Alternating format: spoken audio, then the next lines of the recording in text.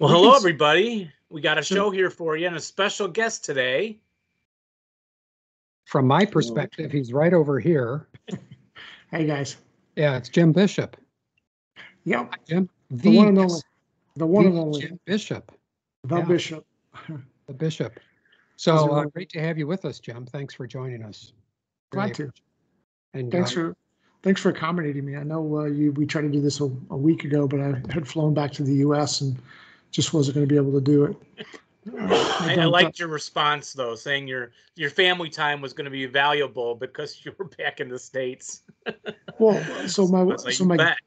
my daughters live back in the U.S., so my wife and I will be here for probably another 2 years, and we don't get to get out back as often as we'd like. My oldest daughter is pregnant with our first grandchild, and so we wanted to go spend some time with that. Yeah, I needed to help paint the new nursery and set stuff up and whatnot. So I had to make sure that I was there for them. I invite you to remind her that Jeffrey is a very beautiful name for a boy. I tried several times to get Jim, but she decided on Charlie. So I don't win that. Is that Kibler then, named after Kibler? Yeah. No, I told her that Charlie was spelled J-I-M, but she didn't fall for that either. Yeah, kids are smart these days. They catch on. They got all the internet and all that stuff, and all we had was books, right? So yeah, they've got that interweb. Yeah. So how is it you're in Germany? So my wife and I came here for work. We both supported the federal government, but like I said earlier, I retired in March of last year, mainly because my wife and I tend to bump into each other in work, and it causes ethical conflicts of interest. And so my wife still works here, and then I retired. Ah. And now I do nothing. And have you been there a long time? So we've been here it was 2 years last January. So we've been here about 2.5 years. Okay. And it's, we got here just in time for COVID. We came here to do a lot of traveling and got here just in time for COVID to kick off. And so obviously, traveling disappears during that period of time. Yeah, right. But, things have loosened up here in Germany over the last 6 to 8 months. It got, possible to move around with Europeans have a COVID passport basically for all of the EU. And so if you had your passport, you could move around to some extent. And so that allowed me to get out to like Copenhagen and a couple places for ASL tournaments, the UK and whatnot. But now things are loosening up pretty effectively, and it's pretty easy to get around. And where in Germany? I'm just curious because my wife is German. So I live south central Germany in Stuttgart. Oh, okay. Yeah, so, she's from Wiesbaden. Yeah, well, I was stationed in Wiesbaden when I was in the Army in the 80s. So we've spent 3 years there. I love it. We're about, 35, 40 minutes from France, about 2 or 3 hours from Italy, and go through Italy to get to Switzerland in about 4.5, 5 hours, less than 5 hours from Poland, Vienna, Austria in about 2 hours. Coincidentally, Dave and I live about 2 or 3 hours from a good Italian restaurant. Yeah. Well, I bet you it's not as good as the Italian restaurant that's just about 10 minutes from here. Yeah, probably. Because they have a couple of Italian guys that opened up an Italian store that's not far from here. They make this great brick oven pizza. Really amazing.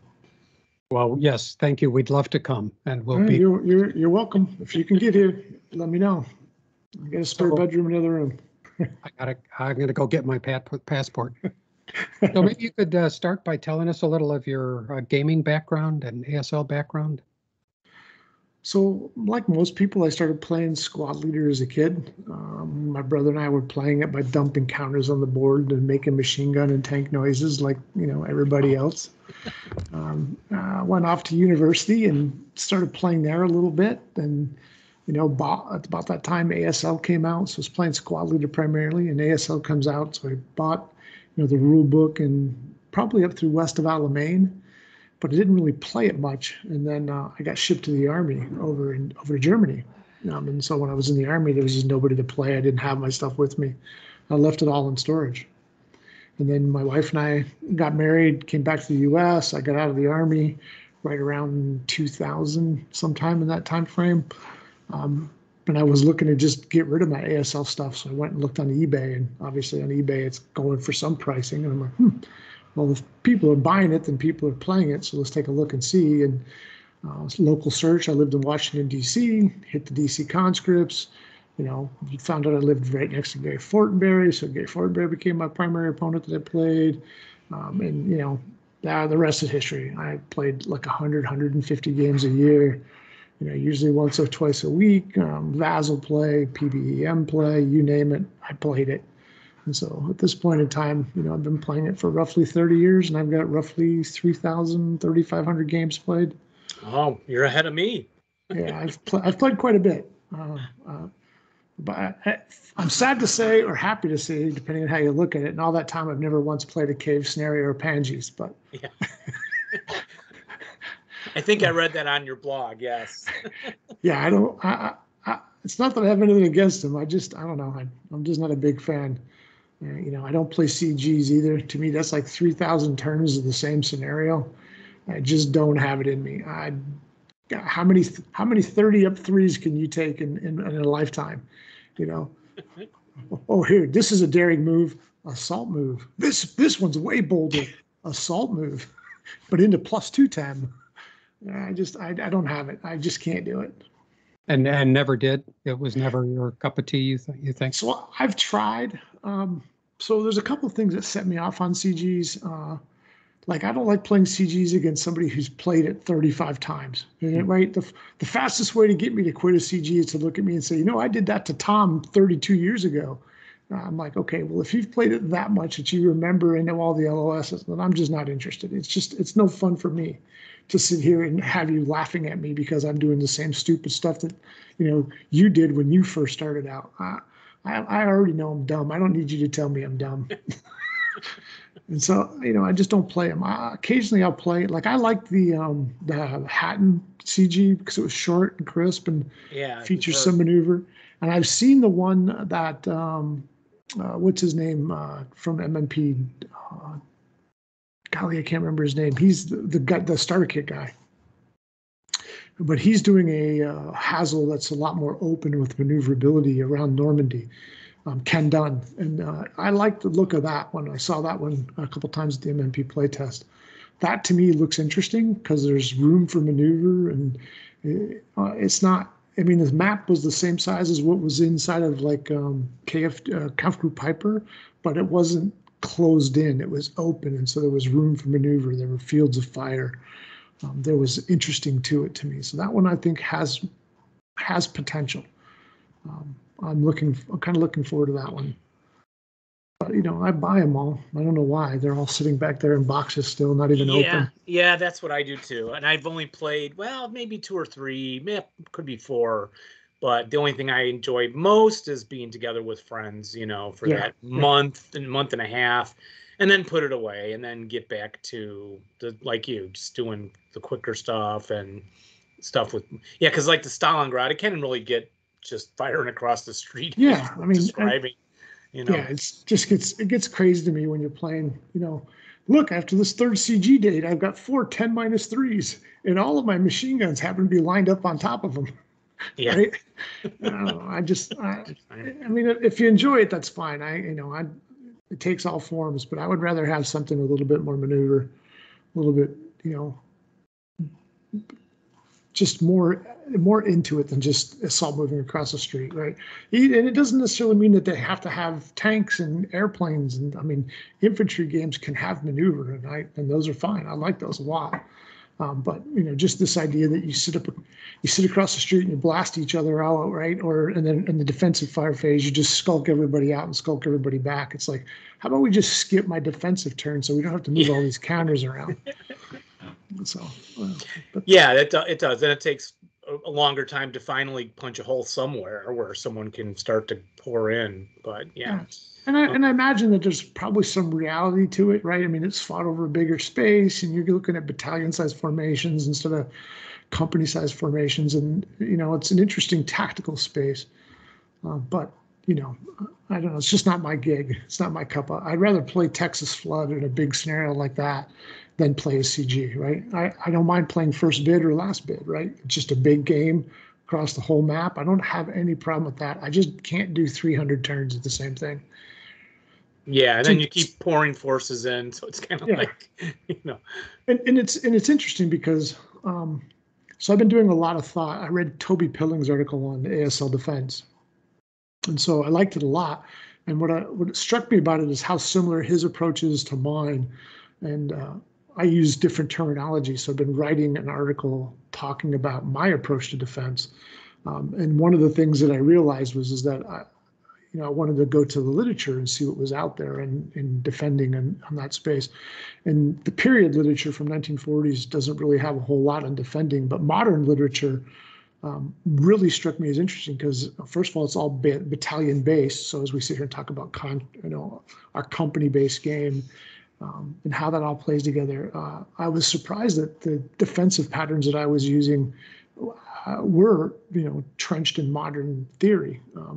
So it was kind of interesting to see, Toby and I sort of independently came together at the same sort of idea, but just with a little bit different approach to it, and then have it, validated in modern literature. So that was kind of something unusual to me coming out of a game. It just seemed kind of weird. And what is Toby's last name again? Toby Pilling. So Toby is he's definitely top 10 ASL player in the world. I'm not exactly sure where he is in that pantheon. I know he's probably the #1 player in Europe that I'm aware of. He's a really good guy, and he wrote a really good article in LFT 11, I think it is. And so it was a really decent one. His defensive article in LFT 11 prompted my offensive article in LFT 12. So that just was printed and has just started shipping. And so that's why on my website, if you visit it, there's that. The latest article is a list, because that article was originally going to be on my blog. And when you go from a blog medium to a print medium, you lose all the links and all the space. And so that small article was just an idea to put all the links in place so people could go find what I'm referring to. Now, is that from the ASLer 12? Yeah, from the ASLer 12. I think it's 12. I'd have to open it up. Yeah, it's 12. Yeah, because I don't have it yet.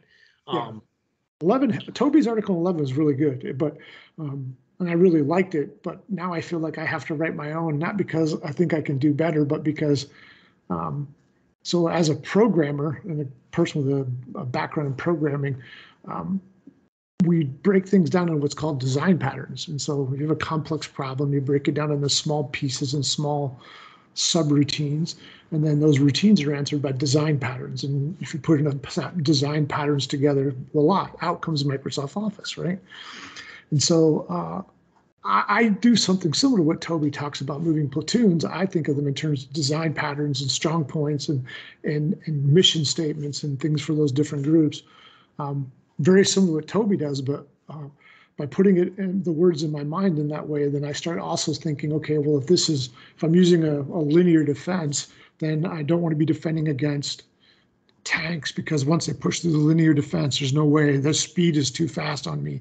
And if I'm in a linear defense, then I want to use my obstacles in this way, or if I'm denying terrain, or I'm doing defense in depth. And so it's this whole bit. As I write more and more, I find that my articles tend to become almost like related and intertwined, right? Because obviously we're talking about one thing, but I start to see how they all become a framework, and how maybe at some point in time when I finally get done writing, I may go ahead and edit them all together into almost like an ASL book, right? Or a chapter by chapter, or break them into sections, and start with the article on attacking, and then all my attacking based articles, and an article on defense, and all my defense based articles, and talk about how they come together. Because I do think there's something about it. I'm still teasing it out in my head how that looks, but I do think there's something to it. I like the idea, and you've got time. Yeah, I've got plenty of time. I'm writing. I heard listening to some guys. So I play with the guys from Aberdeen every Friday night. We do online Vassal. Somebody picks the scenario, and then we all play it. It's usually 4 to 6 guys, or 6 to 8 guys playing the same scenario, and then we'll sit down and we'll talk about it afterwards. And again, somebody said to me, well, it's a +1 die roll modifier. So it's a shift on a column, 1 to the right or 1 to the left. And I'm like, no, that's not the case. Mathematically, those minuses are way more powerful than the pluses. And then showing them how that means and how that works out, it just leads me to believe that it'll probably be my next article. talking about, show me how a 6+1 gets a KIA, and I'll show you how a 6-1 gets a KIA, right? And just talking about it, because I think people tend to focus on that diagonal line, 8 on the 8, 7 on the 7, 6 on the 4, and they don't think about the low end of that table. And that low end of the table is where all the damage is at, and those negative modifiers get you down there. So that's probably going to be what I write about next. We'll see. I got a couple other ideas banging around in my head. Now, earlier in this interview, did you say you were not smart? I thought I heard you say. Well, I'm not always I'm not a dummy. I'm certainly not a dummy, but Jeff and I are. So we're just sitting here going like, holy we just know crap. how to turn the microphones up. Anybody who's playing SL is not a dummy. Well, I guess, yeah, we are college graduates, but exactly. Well, American college, that doesn't say much, right? Right. And I was an art major, so remember John Belushi with a shirt that said college. But that's very. I understand the principles. I know that the obviously running in the open, just it's devastating. Right. But yeah, getting an extra +1, I guess, in just the woods doesn't always seem to be that big of a deal. But yeah, to win the game, you really got to break these people and half squat them. Right. And right. So and so a lot of times what I talk about and what I've been trying to talk, so I've been doing a little bit more teaching lately than I had been playing, and I try to tell folks that the more units have been killed in ASL for failure to route than have ever been killed with a KIA.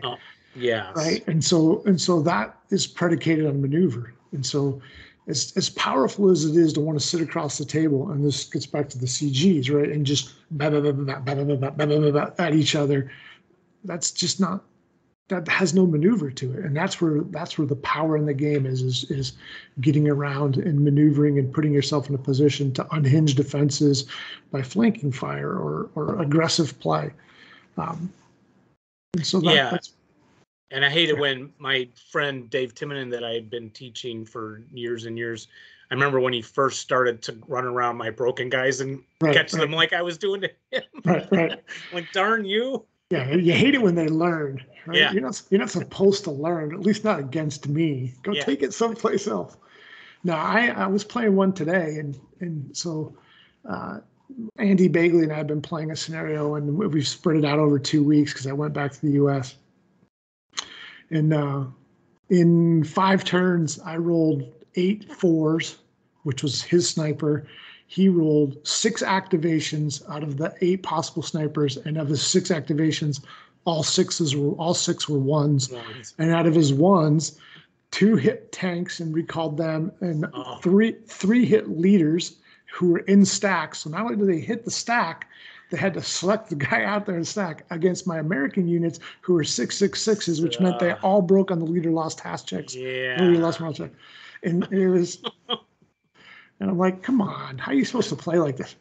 And then someone says to me, you got to account for those kinds of things and take it. I said, okay, so I have to account for that. So let's do the math. Yeah. 1 in 6 times is 1 in 2,000, plus 1 in 2 6 more times is like 1 in 50,000. I'm like, and so that doesn't even take in the direction and distance accountability to it, because I don't even know what that is. I'm like, but I should probably account for that 1 in 40 million. Well, I was thinking button up those tanks, but other than that, you can't stop it. Well, I mean, and I know there's penalties to that. There's times and places, and maybe when the first tank got recalled, I should have buttoned it, and so that I can take on me. But still, I mean, it landed directly on the tank, right? It's not like I didn't have infantry around it. It was like 4 for 1, boink. Try and soak 5 for 2, boink, like right on top of the tank. There's nothing you can do at that point. And so, but it happens. And the stacks and stacks. Yeah, that's an amazing game.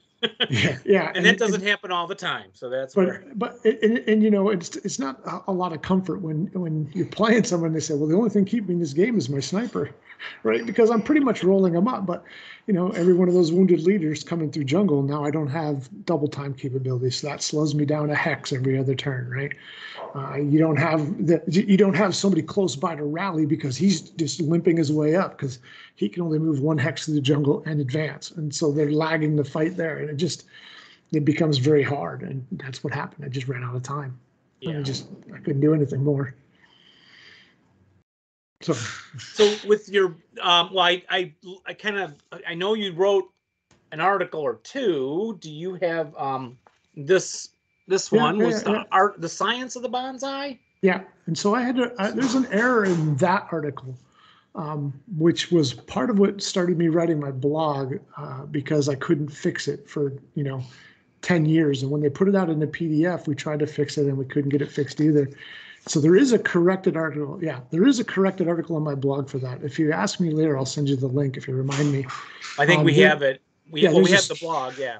Yeah, there's a small mistake I made in it reference to one of the rules. And I highlight the mistake I made on my blog and fix it. And then I have a second article that starts from the same position and shows a different bonsai that accomplishes what I tried to accomplish.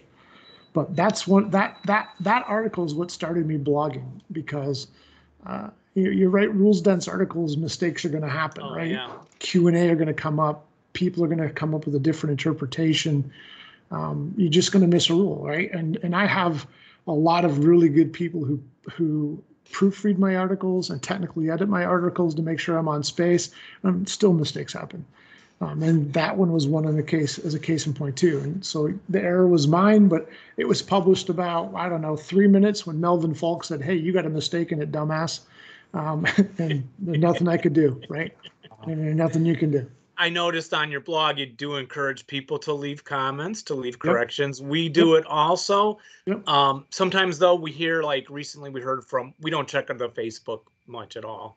Right. Maybe we do have Jeff put us up there, and right. There's so many other things to do in life, but someone put a comments in there. So then Mike Rizzi was monitoring it and let us know. But people, I love them. Just put it right. We're gonna misspeak too. We think we're saying this, but we're saying that. When I call my son Aaron, whose really his name is Adam, I do know he's Adam. Right. But, I know what I said in my head. Just because it came out of my mouth differently, it's not my fault. Yeah, so we really encourage people to leave the comments. And Jeff and I are by no means proclaimed to study the game like you guys do. And I spend a lot of time reading the rules. Well, not a lot of time, but so what happened for me was I started playing when I first got back to DC, and I started playing. Obviously, we were still getting at version 1 rules, and the version 2 rules came out. And I was working with Ola Bo, who was making our own rule book for the PDF version. And so when I started with Ola, the rule book only had A through D plus O. And so I proofread A through D. Actually, it had A through D plus O and H, but H had no images in it. And so I proofread A through D for him and got most of the errors that were in there out. And a lot of those were greater thans and less thans and stuff that was weird. And then I read through O. I'm still not a CG guy, but I read through it and I tried my best and I added the tables into that. And then I scanned in all the images for chapter H and proofread that. And then I went back and used OCR, optical character recognition OCR, to scan in F, G, and then proofread F and G, then scanned in the images and proofread it again, and then worked my way through all of the campaign games. Then I think Klaus Ola left and Klaus Malmstrom. And I kind of started doing it over. And Klaus has done most of the stuff since. I think I did Valor of the Guards, but Klaus has done most of it up through the chapter Z stuff. So Edison Ridge, Kakuzu Ridge, those kinds of things are now in there as well. And then adding errata and whatnot. So that's what started me in this deep diving into the rule book, was that need to read it. I always tell people I didn't ever really read the rule book to play ASL until I'd played about 150 games of actual ASL, because I just don't think anybody's ready to read it at that point, because it's just it's a textbook. And it's just someone was teaching you how to play? Yeah, so I was playing with friends in either via play by email, which was the big early on with it, or face-to-face with the DC conscripts. And I would read A and the parts that I needed or the stuff, and I'd understand the charts. And, I would play a lot. John Slotwinski used to say, play fast, because it synergizes with playing often. Right. And so learn to play a little bit faster, to play a little bit more often. And I would just write down I mean, I think if you didn't see my blog post, I have like 13 notebooks filled with notes from games over the years that I played with questions. And obviously, my earlier notebooks are a lot more filled than my later notebooks. But, as I have a question, I would write it down and I would just play on. And then when I got home, I would read it up on that particular part of the rule. And then after I'd played that 100 scenarios, then I sat down to start reading it. And then at the time I was proofing for Ola. And so those two worked hard side by side. And now I've got rules in my head that are associated with games, right? And I understand the context. I could look at that and say, oh crap, there is a task check when you bog and a task check when you get immobilized. If you get hit again while you're immobilized, while you're bogged, it's a task check like as if an immobilization task check. And those kinds of things that I just didn't have any frame of reference. So like even today when we were playing, with Andy, it was like the dredges your mind. He shoots an IFT shot or an IFE shot on my guys, and he rolled rate of 3, but his rate goes down by 2. And how do you know that context, right? When that place was going on, and so being able to pull that rule, is kind of silly, but that's how we do it, is by learning and making mistakes and writing our mistakes down. And humans are basically experiential learners. Right? We don't learn by doing stuff right. We learn by doing stuff wrong. Some of us do it for a long time. Yeah, it makes that emotional impact when it's frustrating, or it makes, like, my friend wouldn't let me move the mortar out of a house in one of our early games. Like, you can't shoot a mortar out of a house. And I'm like, oh, well, can I just move it out now? And he's like, nope. Yeah, you have to leave it. Like, seriously? But I got mad, and I remembered, don't put your mortar in the house. I know that's very basic, but and it's one of my first 10 games. So you have to remember a lot of my games that I played against are against Gay Fortenberry. And so, even when I do the right things, they're just wrong because he's just a better player and squash it, right? And it doesn't matter that you're sitting hull down behind a wall and you took 2 shots and bounced it, and he bowled up next to you point blank and rolled snake eyes. You still lose a burning tank, right? And he'd do that over and over and over again. He would just say, "Hey, that's clean living." But you just kind of roll with the punches. So when you started blogging, what other articles have you written for the journals and things, or are they all accessible now on your blog, or what? So I've only ever written one article for the journal. Okay, that's all I could find. Yeah. Okay. Yeah, it was the only one that I ever wrote. I've written another couple of articles in the Texas Bonsai Pipeline. Yes. But those have made it to my blog. I wrote one for the Hazardous Movement, put out the magazine.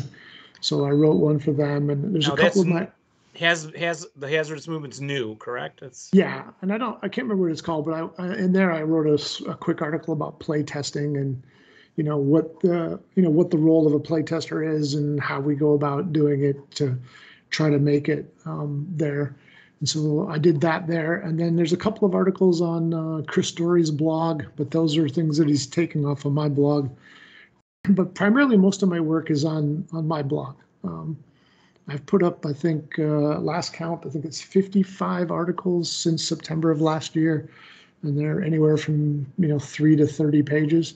The big one is the prisoner article that I wrote up there, which has got all the errata and examples of how you surrender or where you surrender or what you're doing and how that, different pieces like that. And then there's a big one that just went into the LFT on attacking.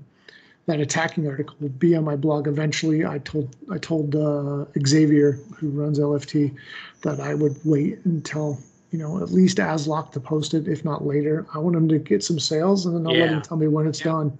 Right.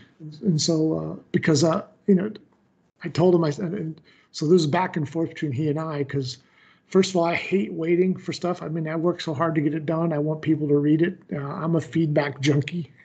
And so having it sit, inside of somebody's journal or somebody's article publication process for 3, 4, 5 years just doesn't work for me. I couldn't live with that. I couldn't have it just sit there and think to myself, was it bad work or is it good work? Where's the feedback? Why, how do we know what it is? And so when I gave that big article to Xavier, I was like, well, when are you going to print? He's like, well, I don't know. And I'm like, well, I'm not waiting So we had this big back and forth on the whole thing. And so he had scenarios ready and I was ready. And he said he would have it out probably in 2 months. I was like, okay, well, if it's that long, then I'll let you have it. And then we had the back and forth about what to do and what to do. And I was like, look, the only thing I really want for it is a PDF copy of the article. And then, if you change the artwork, can I use the artwork on my website so that I can make it look like what you've got? And so, Xavier was gracious enough to give me that.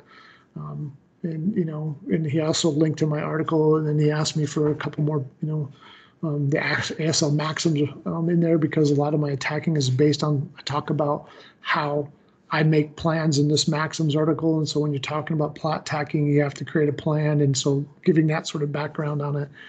And then at the end, I had a really, it was just an introspective of why I blog and how I blog. And so that's the last page in that magazine. And so that was a lot of fun. We'll have to order a copy.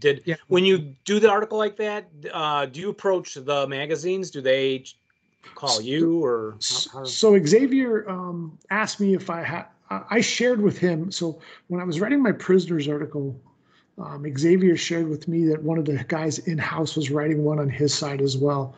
And so mine was going to come out earlier, and he was trying to see if I would publish that one with him because I was closer and our articles looked kind of the same.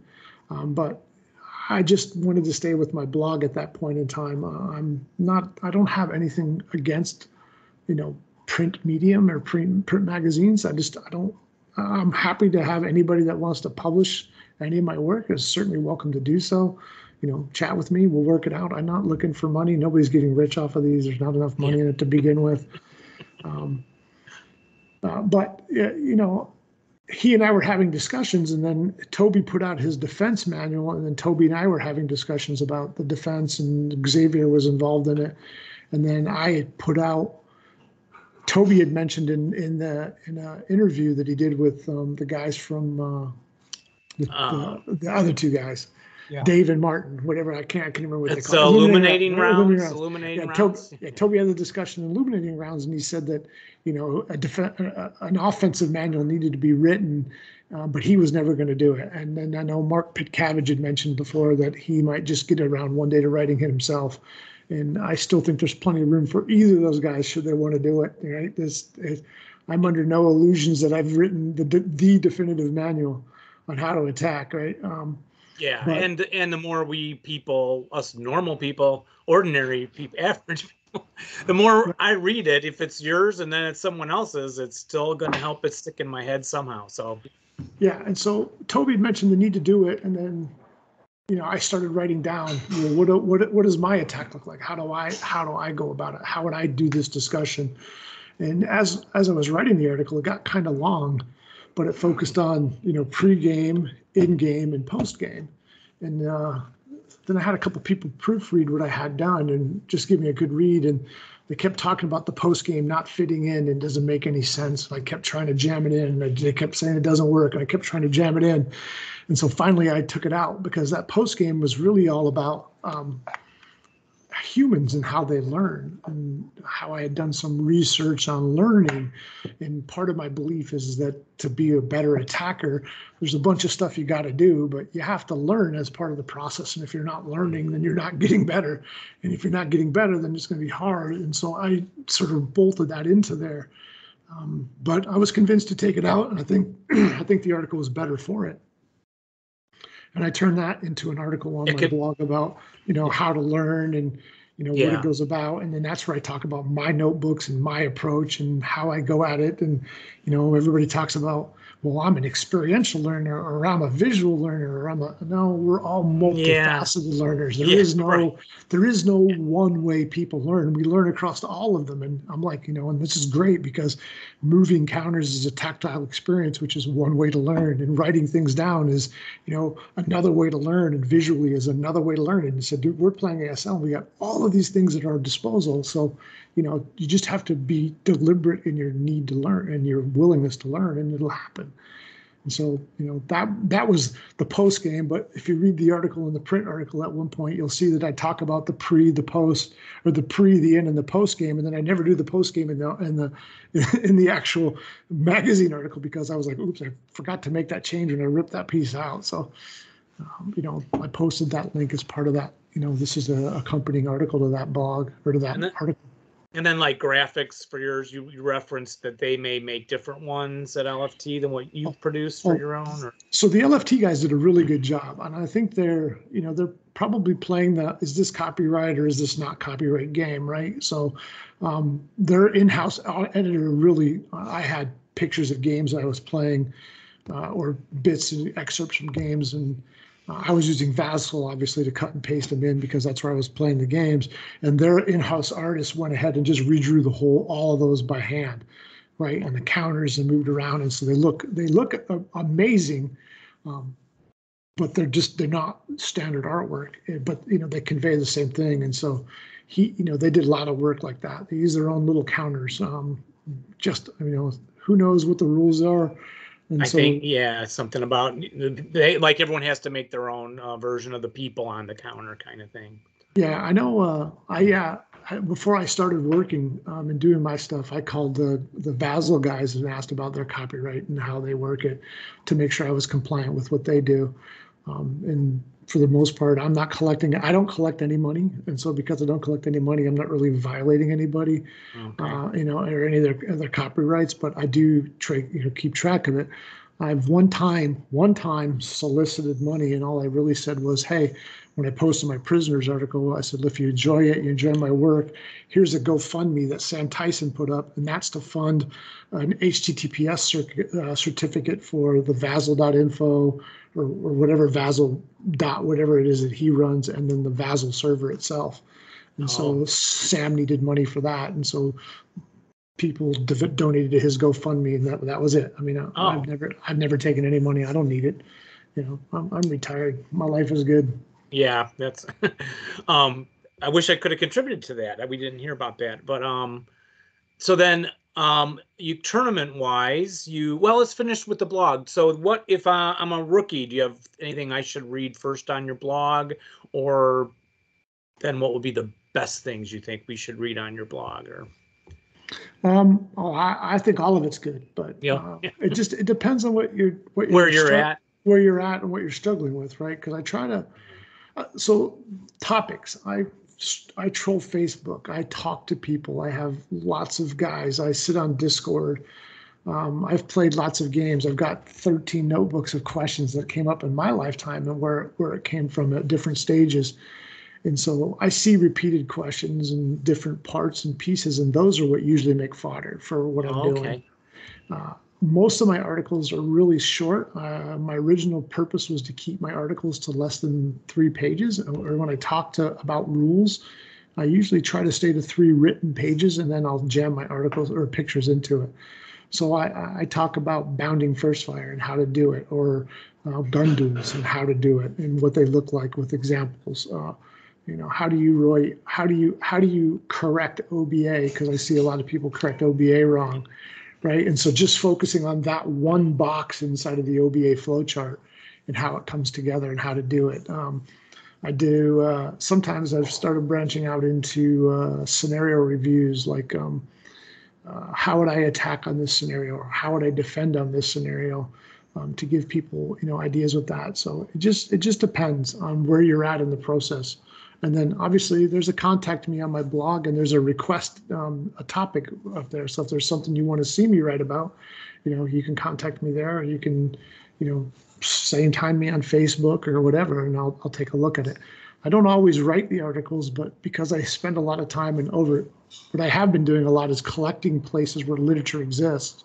And so if I find an article that I know will cover your topic, if I don't write it myself, I'll send you to that one. I get calls every now and then to write, what about Overrun? And I'm like, well, if you've read Crosstown Traffic from Carl Noguera, there's nothing left for me to tell you, right? So go read that, because there's no sense in rewriting that article. It's just, that would have been in the fanzine that he writes most of? No, Crosstown Traffic, I think, is in Journal 9 or Journal Okay. 10. I'd have to look it up, but it's in Well, one yeah. of the journals. I Yeah. think it's in Journal 9 or Journal 10. Yeah, I Might need even to be- just go back and reread all of the articles. I was telling Jeff, I said, I would sit on the couch and pore over these things when they came in Right. and then not play right away. And then Right. I'm thinking, oh, I think I think this guy who wrote for the journal is talking about how to do a bounding machine gun thing and then bring your Right. tank. And I wish I could remember now. Yeah. And so, and that's the thing, right? And that's part of the reason why I try to keep my stuff to 3 pages, because if they're big, dense, 20-page articles, it's hard to remember what's going on. And by making them just these small focused pieces, I hope that you walk away. So I may have just a half a page to a page discussing the rules, and then 2.5 pages of examples of that in play. And so you'll find that in all of them. I did a series of, like, I think 4 articles on defending against sleaze freeze. Right? Just how do you defend against sleaze freeze? What does street fighting look like? What are your in-hex options like? What do your out-of-hex options look like? What happens if you're on the second floor looking down and it's now an open top vehicle and it's burning in your hex? And I came up with lots of ways on how to do that, because it's such a prevalent topic. But again, those are all just 3 to 4 pages, and wrote them as a series. I think I might take my defensive patterns right now that sits at about 15 pages and break that up into one with an idea of what the objectives of my defending is, like this is what I'm trying to do, and no matter what the thing is, and then I might talk about break each of the patterns up. I think I have like 8 or 9 patterns, break them up into one article of a paragraph, and then just go in and grab random scenarios and say, okay, here's how I would use that particular pattern in this scenario, right? Spreading across here, or acting in this way, or behaving here in that, or in that fashion. So I don't know what I'm gonna do with that. It's sitting on my desktop here. I have to give some thought to it. It's got to be something that is digestible and understandable, right? And that's my big key, is digestible and understandable. And thankfully, I've got a lot of guys who I work with who are at all levels, right? So beginners to advanced players. And so it's really comforting to me when I give something to an advanced player and he says, yeah, I kind of understand this, but it's more encouraging to me when I give it to a new guy and he says, oh yeah, this is awesome. It makes sense, right? It's direct. It tells me things that I need to know and how to go places. And I find those are always just encouraging. You find yourself learning new stuff as you're researching the article, learning stuff that you didn't quite have a grasp of? Occasionally. Not as often as I would hope, but occasionally. And it's not that it's not there to learn. It's just, teaching an old dog new tricks, right, is sometimes not an easy thing. But it is always interesting to me when I have these discussions. I find every now and then Klaus and I will disagree on stuff, because Klaus is one of my biggest contributors. And obviously you disagree with Klaus at your own peril, because he's probably forgotten more about the rule book than most of us will ever know. And 99 times out of 100, he's been right, but I think I've got him once, maybe twice, but it doesn't happen very often. That's like Rich Spilkey in our world. Usually he's usually right, but yeah, Spilkey's also the guy who's very knowledgeable. And all of the charts that he's made it over the years has been his path of how to contribute back. Yeah, and then again, forcing himself to look at all those variables and all those factors and try to put them into one place, also is nice. And I actually take that back. Now that I'm thinking about it, Joe Arthur taught me a rule recently. We were playing again with the Aberdeen guys, and an AA machine gun in bounding first fire only pays a +1 die roll modifier. I thought it would pay non-turreted +3 in addition to the +2, and that's not located anywhere on any official MMP chart. But if you look at the rat charts, if you have them, you will see there is a +1 on that particular AA machine gun. And I was like, no, Joe, you're wrong. And Joe's like, no, I'm pretty sure I'm right. I'm like, no, Joe, you're wrong. But I'll tell you what, we'll humor you and we'll pull up the rule book, right? I'm like all like, like a professor with my tweed jacket, my pipe going on. Let me show you. And he was right. So, yeah, I was like, wow, there's a slice of humble pie. So, yeah, I mean, it happens. Yeah, but you've studied it so much, it's going to not happen much. I can go back and reread, lots of sections and kind of go, oh, yeah, that's something I used to kind of know. And then somehow we stopped playing it that way, right? Or I forgot that and need to be reminded again. Yeah, for me, the big thing is where when I struggle, it's because there's two rules that disagree, or you don't know how to handle them, or they don't make sense when you consider them together. So like I've always struggled with disruption. So a disrupted unit, you can move right through its hex. But if you declare no quarter, it now routes normally. So should you still be allowed to move through that unit's hex, because you can't move through a normal broken unit's hex? Yeah, that's right. And so while the rules would say, yeah, you can do it, and I agree that if we're playing by the rules, you would have to, but to me, it doesn't make sense. And so, that if somebody ever rewrites A20 and we get, an official rewrite of prisoners, then I hope they address that particular thing. In my opinion, you shouldn't be able to move through its hex once you declare no quarter. But I know that having discussions with Perry, he was of the opinion that it should be able to, although there was no Q&A issued on it. I just left it as it is because the rules are there. But it's things like that are subtle in the rules that I just don't sometimes have a hard time with, because the exceptions. It's easy to remember things that are the same. It's when you get to those exceptions that they're hard, and then calling them up under the heat of battle as you're playing, and you're both sitting here back and forth diving in, and you're looking for a rule that's hidden someplace. So can a unit use a DC and a flamethrower in the same turn? Can a unit use two flamethrowers in the same turn? The answer is no, but it's buried in the DC rules. So okay. Good luck finding that. I was going to guess no, because I haven't seen anyone do it. Therefore, it must be no.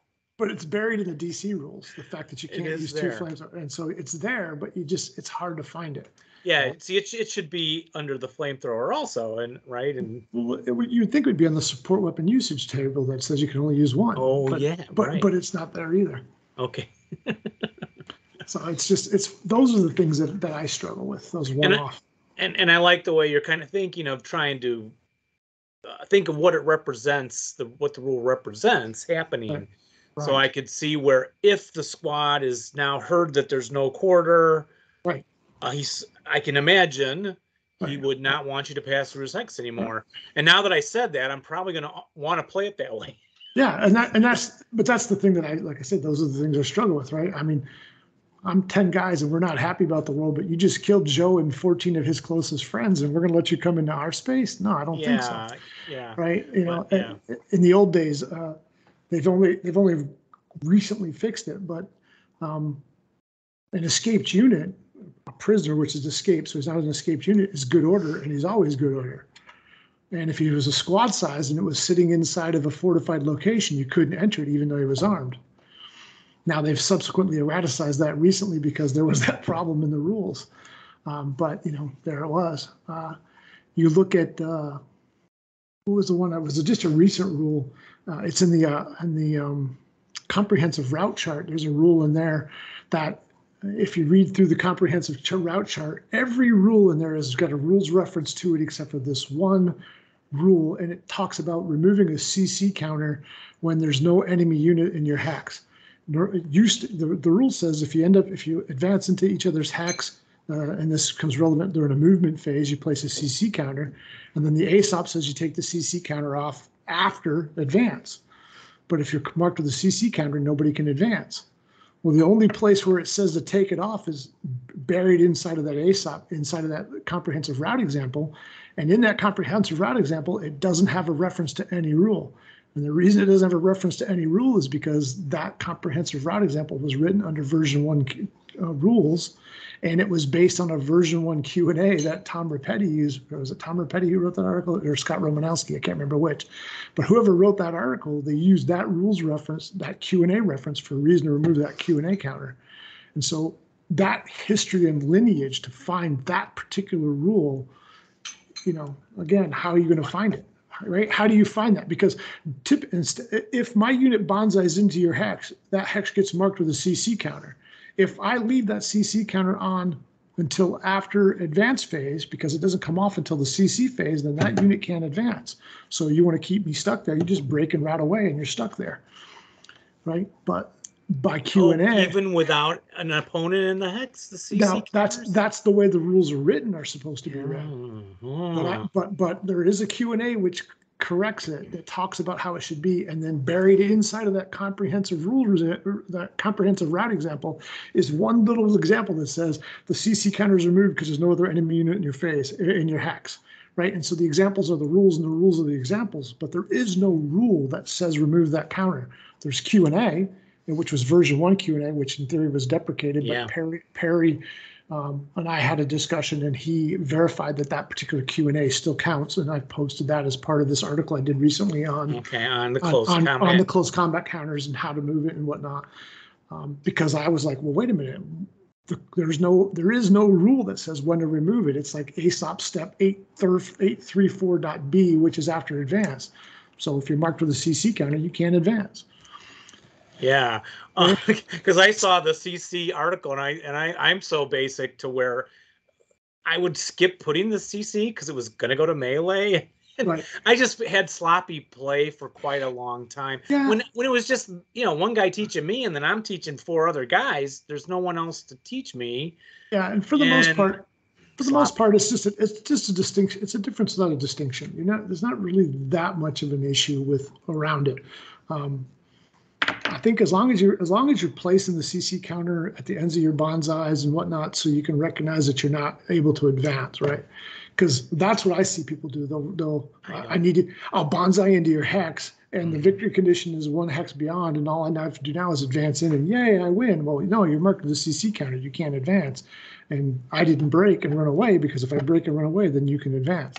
And so, those are as long as you're doing that, then generally you're pretty much okay. There are some other weird off opportunities. If you CC reaction fire and don't kill the enemy tank, then you're marked with a CC vehicle, saying that you can't use a specific type of CC reaction fire. But for the most part, it's not something that's going to make or break your games, generally speaking. But that advancing part of it, I don't even remember, Jeff, were we putting CC counters on all our bonsai charges when we get in there? I don't even remember. When we played a ton a year ago on Vassal, right. And I actually don't Pacific. Doing that, so the trick is the biggest thing is you just can't advance when you're marked with a CC counter. And so when you bonsai or you human wave or you berserk charge into the hex, you're marked with a CC counter. And that's what makes the decision where to go. And so, but I wrote that one because Klaas was after me to write it. He kept asking me to write one on CC because he keeps getting questions on it. And so he had pulled together most of the rules. In fact, probably almost all the rules minus the Q&A. And then I put that together just because he does so much for me. My ability to give him one back is the least of what I could do. Yeah, for sure. Now, I did notice that you are like the champion of the 2018 Human Wave Tournament. Is that the mini tournament? I don't remember. I might have been. I have a picture of you accepting an award for that. Yeah, I might have been. I don't remember. But so you don't do a lot of.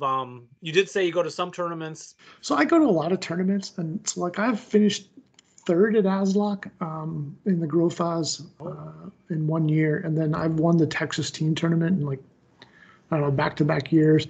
But now I go to play people I've never met before and people I've never played before. So I really enjoyed going to England. I went to the Blackpool to Heroes earlier this year, and I played Toby Pelling again, who I've only ever played a couple of times, but I also got to play a lot of the local ASL, I don't know what you want to call them. They're the best players in England. We're at the tournament, by their ladder, and I got to play against all of those guys, and I had a great time. I think I went 4-5 or 4-2. I can't remember what it was, but I played very well. But that wasn't a tournament play. That was just me sitting down and playing games with folks because I wanted to play games with them. So, I got to play Martin Vicka, Vinny. So you hear him sometimes called the Vinny. I played Martin Vicka. I played Martin Vicka, Mark Blackmore, I think his name is. I played Ian. I played, a lot of their by their Crusader level, they were like, I don't know, the top 7 players. I think I got to play 5 out of the top 7. And, and it's not even always playing the best players. I just enjoy playing people I've never played before. I've thought about going to Italy, but so my wife and I are going to the UK to relatively soon. My daughter's coming over and she wants to go over to see the Harry Potter world in the UK. And so we're going to go over and see that with her. Otherwise, I would be going to Double One, which is next month, because there's a different crowd in London than showed up at Blackpool. But Blackpool also does bounding. I think they call it bounding first fire, or something. Yeah. So they do that bounding first fire tournament in November at the same place. And it's a great venue. So if you get a chance to go to Blackpool to either Heroes or Bounding Fire, I highly recommend it. The venue's great. The hotel there. Basically, they've shut down for the season when these guys show up, and so they open it up just for the ASL crowd. There's nobody else in the building that aren't ASLers. They bring in food, have it on. There's no real need to leave, and it's very reasonably priced. Very, very reasonably priced. Easy hop. I mean, depending on how you get there, train. I mean, so I've been in Europe now for 2.5 years. So for me, getting around by train is pretty easy. I got all the mobile apps that allows me to order my tickets and things. And so I've kind of sorted that out. So it was an easy fly for me into, what is it called? Not Chelsea. I can't remember the name of the city, but there's a football team there. But it was an easy flop into that. And then, another 20 minutes on the train and, a 2-minute walk and right there to Blackpool. Nice. So I loved it. Cool. Indeed. Well, we're getting on about an hour here, so maybe we should start to kind of wrap things up, I suppose.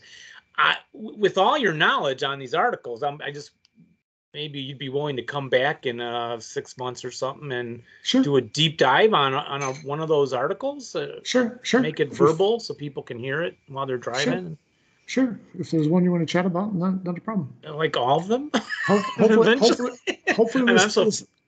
let's do it after hockey season. I'm a huge Rangers fan, and so the games don't start here till 2:00 in the morning, and I've been staying up to watch them. We say this a lot. It takes us a long time to get to anything, so it would probably end up being easily a long time from now, because we have all the other things we want to do too. But that would be fascinating, because I'm so fascinated just listening to you talk about this. So. Yeah, I'll be back. I don't know if you guys are going to ASLer, but I'll definitely be going to ASLer probably for the whole week, just because it's the only way to make sense coming from here back to there. So my current plan is to go to ASLer for that for sure. I'll be back in the U.S. for my grandson's birth in quarter 4. I'll let my daughter tell that story, but it's coming. And so. And we can always call you there in Germany. Yeah. And you can send. You have my email. Obviously, you can send me an email message, and you can chat that way, and work something out. Pretty easy. And then again, obviously, if there's something you want to write or see me talk about, or cover my blog, again, you have my email, or you can just go into the blog and use the contact form, and be happy to think about it. If I don't write about it, I can certainly try to send you a link to an article or something that covers the topic for you. So, great. And that goes for all our listeners. You all heard that, didn't you, listeners? So yeah. In there and how do we find your blog? Where do we go? So it's on the web. You can find it under either thebishopsays.com or thebishopsays.org. But those are just domain redirects to my Jekyll domain. So JEKL.com. Okay, I was wondering where that came from. Yep. We'll link that up. I own those domains. They're domain redirects, but in order to have that hosted at my web provider, they want another like $500 a month or something like that, and I'm just not paying that much for it. It was a ridiculous cost. When I got the service with them, I think I paid them. It was $100 for 1 year or $105 for 3 years. And so, being a sound economist, I went with the 3 years for $505. But now, in order to to have them actually host those other 2 domains, I have to pay them to do something more. And now all of a sudden it becomes, 8 times as expensive. Yeah. So because I own the domains and I use the registrar, I just put domain redirects on them. So you can go to either one of those and that'll get you to Jekyll. Okay. Okay. Fantastic. All All right, right, guys. then. Well, Thank you very much. Okay, thank you. We'll sign Yeah, off. thanks a lot. Yep. Thanks. Take care, guys. Have a good night. All right. Bye, Jim. Thanks so much.